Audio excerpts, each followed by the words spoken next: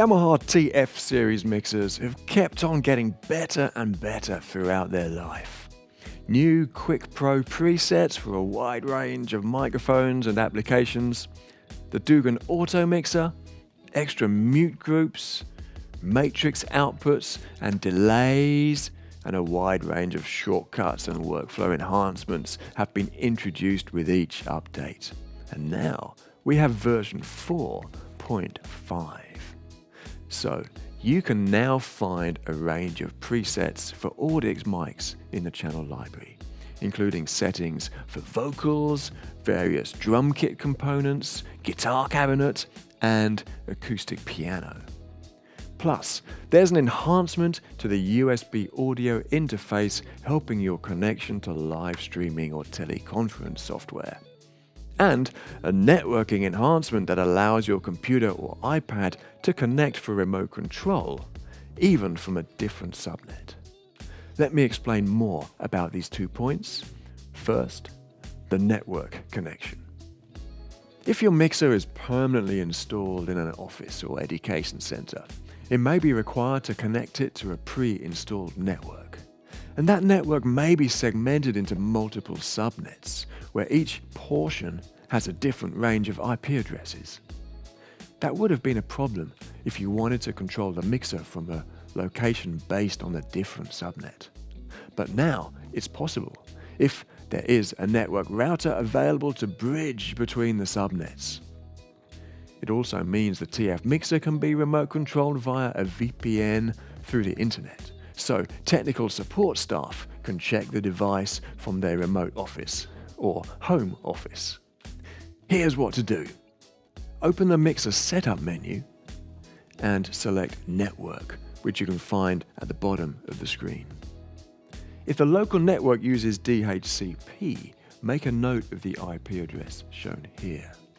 Otherwise, select Static IP and enter an IP address that is compatible with the local network, but is unique from all the other devices that share the network.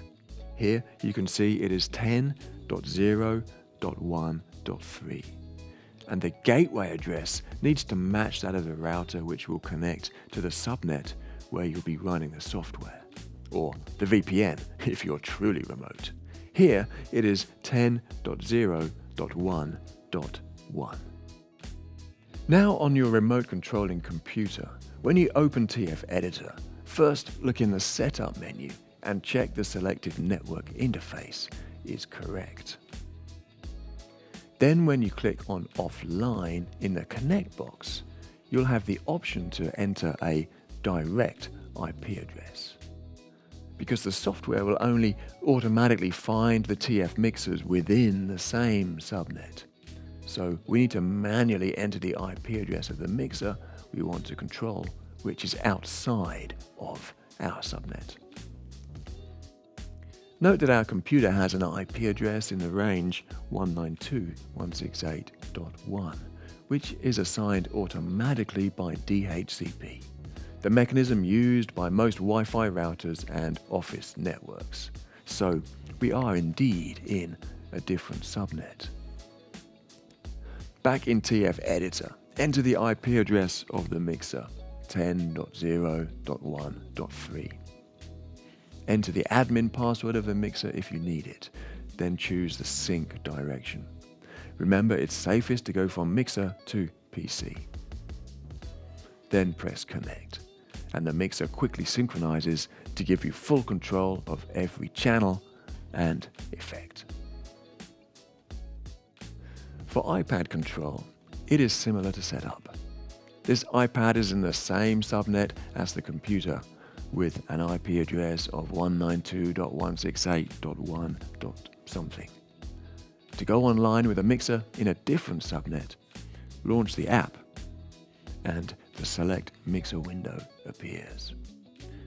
Auto will only find mixers in the same subnet, so we need to select Manual now. Touch the blue plus icon to enter the IP address of the mixer. Remember, in my case, it is 10.0.1.3. Enter a name you wish to identify the mixer with. It doesn't need to correspond with any name programmed into the mixer itself. touch connect, and start mixing. Compared to working within the same subnet, there's only one limitation. The level meters will not work across subnets. They only work within the one subnet.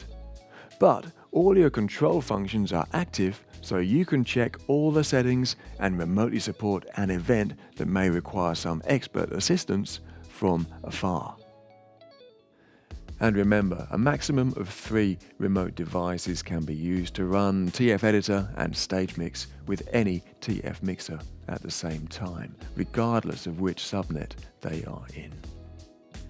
Monitor Mix, the iPhone and Android app for the performers to mix their own aux buses, still only works within the same subnet as the mixer, by the way. And remember, that can run on 10 devices at a time. Now to the USB enhancement. USB is a really convenient way to pass audio between a computer and the mixer, whether for multi-track recording, teleconferencing, or live streaming. When you only need a stereo feed, TF has become much simpler. Open the Setup window, select Preference, and scroll to the Others option, and take a look at the USB 1-2 output. The default setting is channel 1 and 2 direct, which was perfect for multi-track recording. But now we also have the option of stereo left and right and any mono or stereo paired matrix channel. So whether you want to have the stereo master sending straight out or a matrix with its additional EQ for sound shaping and delay for time aligning, you can simplify the setup with the computer. Most computer software for streaming and teleconferencing will only be able to pick up USB channels 1 and 2, so now you can choose the preferred pair. And of course, the computer output can return to the TF mixer on input channels 1 and 2, where the first USB inputs can be patched. Alternatively, use input channels 33 and 34 on a TF3 or TF5, where more channels are available. Remember, you'll need the Yamaha Steinberg USB driver installed on your Windows computer. For Mac OS, it's class compliant, so it will simply show up in the sound devices as Yamaha TF, and be ready to use with whichever software you require. So that's the rundown of version 4.5. Download the update from Yamaha's website and enhance your remote control and live streaming workflows as soon as you can with Yamaha TF series consoles and TF rack.